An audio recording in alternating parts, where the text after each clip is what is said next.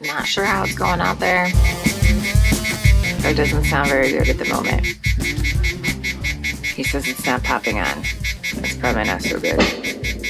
Hello and welcome back to the channel. I am super excited about this video because this video is going to be part one of a two-part series on RV mods, hacks, products, upgrades that we are enjoying in our RV, and we know that you're going to want to do the same, so stay tuned. So in 4+ years of RV life, we have found a lot of different either products or hacks or mods that we have made that really just make RV living so much easier. So we're going to talk about those in this video, and we have so many that we want to share. We're going to make this a two-part series. So if you are seeing this, make sure that you go look for part 2, which will drop next week. But let's go ahead and get started.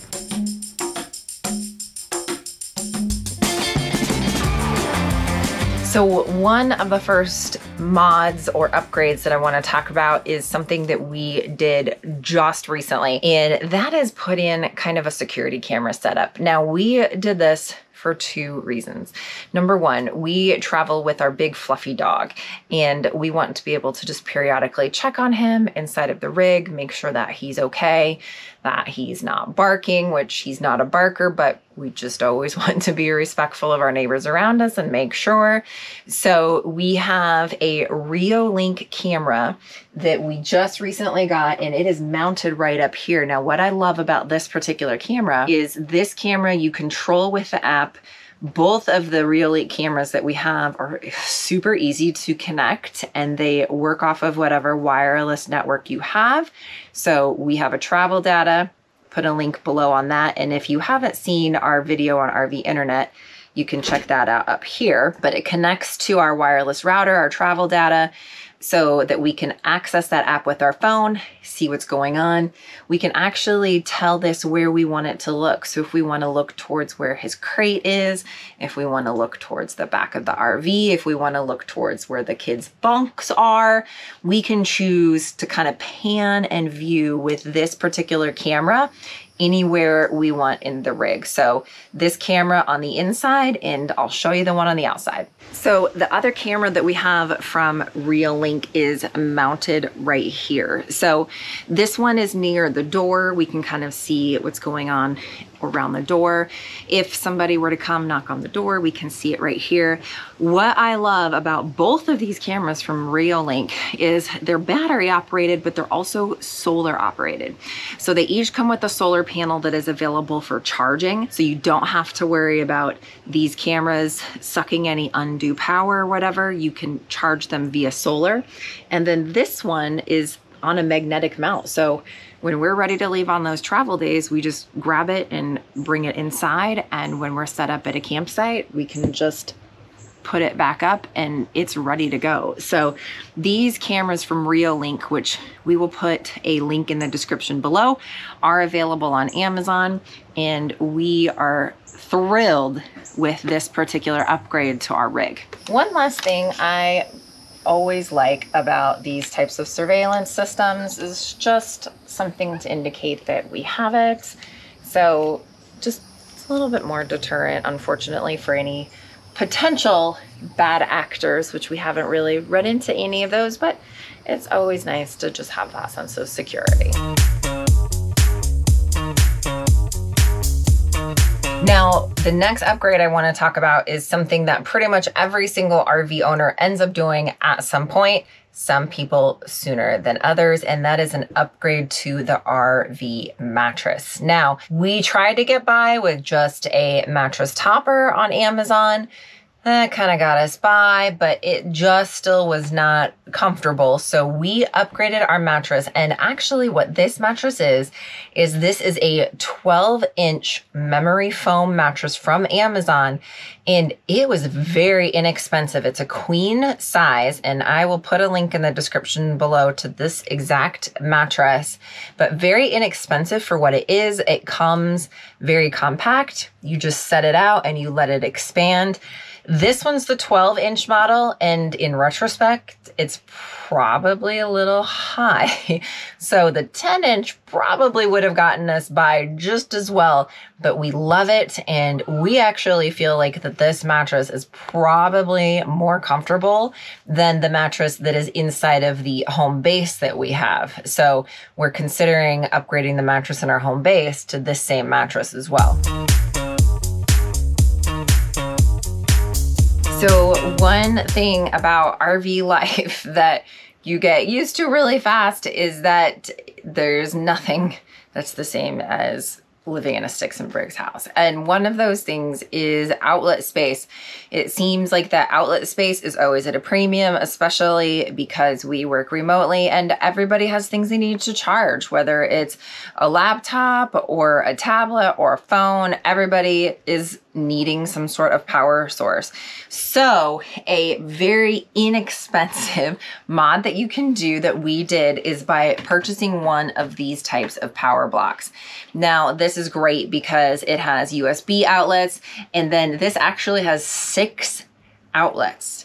So there's plenty of outlets for everybody to charge their everything, plus a couple of USBs that are in there. So this type of block is definitely something that you want to put on your list for quick, easy, cheap RV mod. And we'll put a link in the description below for that on Amazon. So this is an absolute must-have RV gadget, and that is a RV-specific GPS. Now, this is the Garmin 770, and there is a little bit newer version of this that is out now since we bought ours, because we bought this a couple of years ago. So the link in the description below will be for the updated model of this, but we still use this every single trip out. We have found this has been helpful for avoiding things like one-lane roads, roads that are not rated for heavier vehicles, bridges that are not rated for heavier vehicles. You actually program in your specific RV information. So you can program in your length, your height, and this will help to keep you out of some precarious situations. Now, I'll put a link in the description below for this too. This is a super handy little mount that we have. So this just clips in to this, and then this is kind of like weighted, so you can set it wherever you need to set it. As a driver, you can see it very easily without having to kind of, peer over the steering wheel to try to find it. So this particular mount for this specific Garmin GPS has also been a lifesaver, and link will be below. So here is a product that I kind of wish I would have discovered living RV life a little bit sooner, but that is some sort of kind of soft-sided cooler. Now, why soft-sided, might you ask? I'm glad you asked. Let me tell you. When you are living in an RV and you are low on space, being able to have something that has some bend and some give to it is key to be able to shove it in to wherever you need to shove it in. And if you have something that's hard-sided with no give, it's just not going to be as feasible to try to make best use of the space that you have. So this particular soft-sided cooler we just got in from Bouge RV, and I am very impressed with this and super glad that we upgraded, because this is what we have been using. Now, this is a Coleman and it served its purpose, but because it doesn't have a lot of insulation, like our stuff, ice packs, whatever, that fast, and it would be melted, and we didn't just have that whole cooling for the rest of the day like we needed to. One of the reasons that I love having something like this for RV life is because we are not in our RV that often when we travel. Once that we get to a destination, we are out and about and exploring. And here's a tip. A lot of places that you go that are more remote, there's not a Panera on every corner. And so if you don't pack some food, if you don't pack some drinks with you, you're going to be pretty much starving by the time that you get back to your rig. So I always like packing drinks, packing food, packing snacks. One, it just gets expensive eating out with a family of 4. The other thing is you just don't know how accessible that's going to be. So this particular one that I am loving as well is actually waterproof. And so the inside, this is like amazing waterproof, totally thick insulation. So I am so stoked to be able to start using this soft-sided cooler instead for our day trips versus this other one that we're using. This one is on Amazon, and so I will put the link in the description below for this particular type of cooler. From what I have seen, I don't own a Yeti, but from what I've seen, this would be very comparable to the Yeti style coolers. Now, this is an absolute must have if you are RVing at all, and that is a surge protector. Now, we actually keep our RV when we are at our home base camp. So this is plugged in right now to a 50 amp outlet at our home base, and we have it even using the surge protector here. So when you go to first plug this in before that you even connect your RV, there's a couple of lights that will come on. Basically, what you need to know is if it's green and blue, you're good to go. Go ahead and plug in your RV. If it's red, that indicates a problem. Now, let me tell you a little story here. We were finishing up a video about hooking up RVs, and if you want to see that video, you can check that out up here. But as we were putting some finishing touches on this video, we were walking around the campground looking at different electrical pedestals to be able to just get some footage. And we found pedestal after pedestal that was actually like melted and had burn marks in it. And this is the exact reason why that you use a surge protector, is to protect the electronic components in your RV, to protect this very expensive cord from any problems that might happen at that pedestal at campgrounds. And after seeing all the problems at this particular campground, we were thankful that we had this. So we'll put a link in the description below for this one from Progressive Industries on Amazon. We love it. It has totally prevented us from having any problems, and it's done its job. So we're very thankful to have it, and highly recommend that any RVer get a surge protector to protect their rig. So the next RV mod product that we wanted to talk about is actually one that we just recently got and we're super excited about. So you're going to get a little bit of a bonus here, because we're going to actually show you how to use these in regards of how to put them on. But these RV SnapPads are a great way to just help keep your RV level, but also in those scenarios when you are parked in areas that you don't have a cement pad, you don't have a gravel type of site, these are going to keep you from sinking in the mud. And we've had our fair share of sinking in the mud at campsites. And for us, it makes the RV off level. And then if you're in a rainstorm and the RV's not level, that is water intrusion potentially in the slide areas. So this solves a huge problem. So we're going to get these installed. And what I love about these SnapPads, it's a one and done deal. Once these are installed, you don't ever have to worry about it again. So this is a 2-person job, but this isn't something that you're going to be able to do just by yourself. So you do need a helper. So I'm going to go inside the rig and manually lower the levelers. You are supposed to do this 1 jack foot at a time. So I'm going to go inside, manually lower those. The other thing that is recommended is to take some dish soap and run some dish soap kind of along this top part for lubrication. Because what's going to happen is that jack foot's going to kind of come down, and it's going to want to slide over this lip. And just so that it slides over this lip nice and easy, because this is kind of a rubber, you just want something that's a little bit slicker, like some dish soap, where once that it hits this, it'll just slide in and then it'll catch underneath here nicely. So run a nice little bead of dish soap on this first one.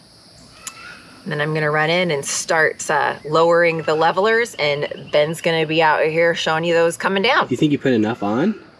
It needs more. No, I'm kidding. Oh. Lower it down. I have not ever tried using the manual settings on the levelers before. So this is gonna be something new that I've not tried yet. So we'll see how this works. I think I might have figured it out, maybe. Stop. Okay. Let's see, right? I'd say about there. Okay, go ahead.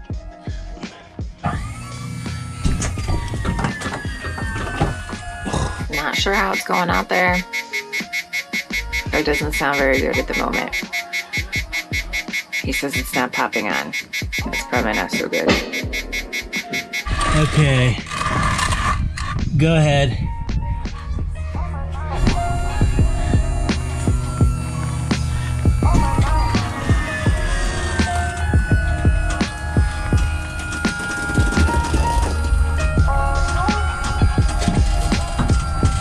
Okay, we're in. Okay, down.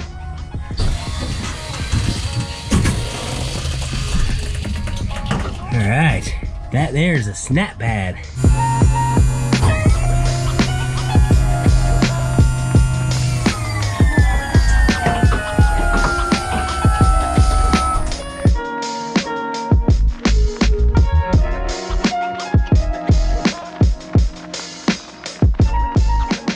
Okay, so this is a mod that we installed early on, and we absolutely love it. This is a bike rack that mounts to the ladder on your RV. So whether you have a class A like we do, or a fifth wheel, or a travel trailer, if you do have a ladder on your rig, you can attach it right to the existing ladder.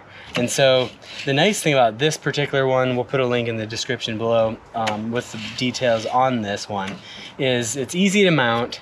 And then two, it has a little pin here you can put in and out. So when you're not using it, you can actually put the arms out of the way and lock it in place. Or when you need to use it, you pull the arms in and then you lock it. So I want to know if these are any sorts of mods, upgrades, tips, tricks that you already knew about, if this was something that you learned new, and what sort of mods and upgrades that you have done that have made RV life much easier. Now, next week, we've got part 2 coming, so make sure you hit that subscribe button so that when that video comes out, you just get that notification from YouTube that that video is live and ready for you. And then don't forget to check out the videos over here for more just tips and tricks for RV life. And then check out some videos over here for some travel tips, some campground reviews, just fun places to be able to go see and explore with your family. Thanks for watching, and until next time, we will see you on the road.